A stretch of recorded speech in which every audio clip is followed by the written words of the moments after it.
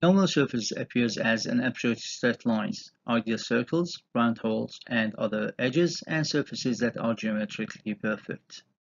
Actual surfaces of the part determined by the manufacturing processes used to make them.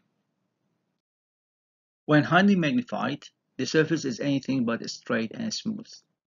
The topography and the geometric features of the surface has a roughness, waviness, and flows.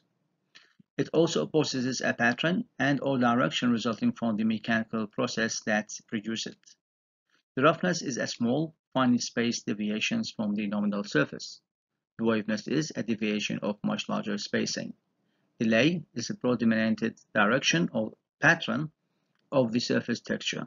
The flows is irregularities that occurs occasionally on the surface, including cracks, scratches, inclusions, and similar defects on the surface.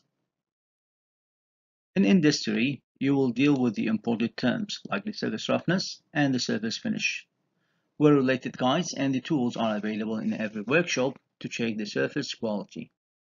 The surface roughness can be defined as a measurable characteristics based on the roughness deviations. The surface finishing is a more subjective term, denoting the smoothness and the general quality of the surface.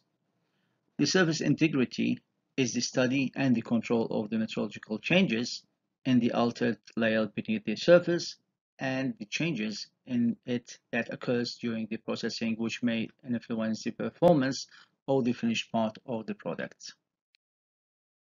Surface roughness and the surface finish samples can be found in every engineering drawings. The surface changes are caused by the application of various forms of the energy during the processing. For example, the mechanical energy is the most common form in manufacturing. The process includes the forging, the extrusion, and the machining.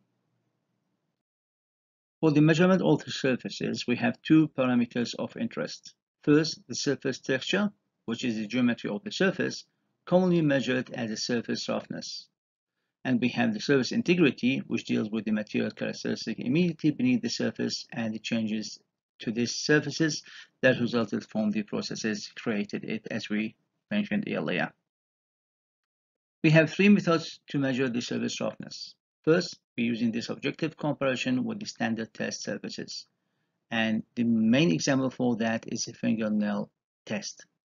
Also, we have the stylus electronic instruments, and we have the optical techniques. The surface quality is directly related to the manufacturing processes, where some processes are inherently capable of producing better surfaces than the others. In general, to obtain an increasingly better surfaces, the processing cost is going to increase. The processes noted for providing a superior finishing including the hopping, the lapping, the polishing, and the super finishing. As an engineer, you have to select the proper manufacturing processes that produce the better surface finishing or the other surface treatment processes that's going to produce the better surface finishing.